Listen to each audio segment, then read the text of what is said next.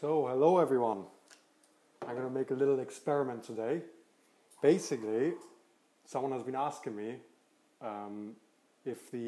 what advantage there is to a thermocam as opposed to your face or a freeze spray can. So I'm going to show that to you here. Mostly it's convenience, but actually there is more to it than that.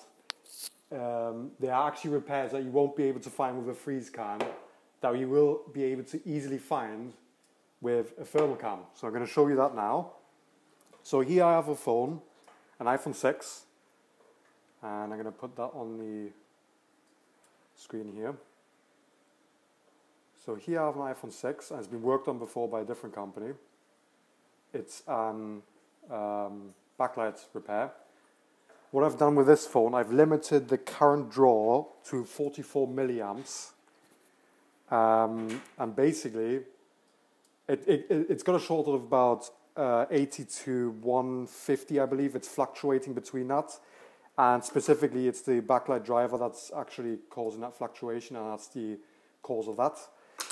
So I'm going to show you the actual difference between the two.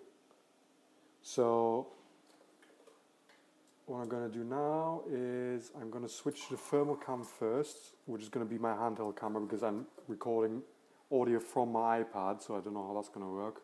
So I'm going to handheld record it. So first of all,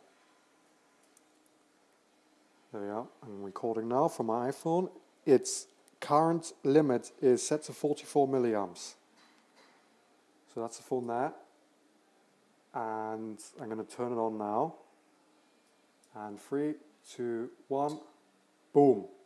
It lights up straight away. This is a 44 milliamp short. That is easily spotted, easily. Now, what happens when I actually use the freeze spray? So let me just switch to the other cam again. Now remember, this was easily spotted on a thermal camera. But what happens when I switch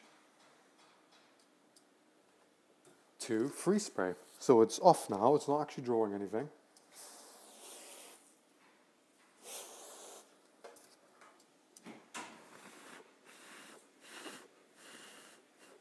There you go. And I mean, you saw the bit next to the chip, and then it's not doing anything. It's still drawing. It's still drawing current. It's still drawing 44 milliamps. It's not even melting. Nothing's happening. So, and on the thermal cam, even though it's filled with ice, let me just switch to the other camera again. Even though it's full of ice now, you can still very faintly see, if I switch it on, boom, lights up, boom, lights up.